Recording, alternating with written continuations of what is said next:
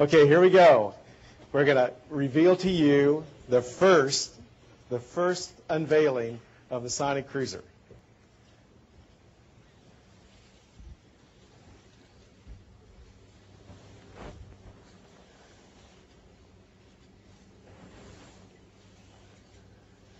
Well, what do you think? Is it good?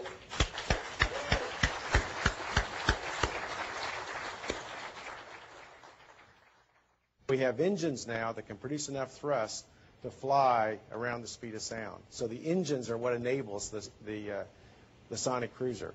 And then we add the advances in aerodynamics, the configuration that we've all been talking about, and the materials, and the systems to simplify, and the ability to connect the airplane and simplify the systems. And we have a set of enabling technologies for the first time will allow us to move substantially faster in speed. And we think that we can improve that speed by around 20% and cruise efficiently. Can it be done? Absolutely. Can we do it economically? Absolutely our task. Will it be fun to debate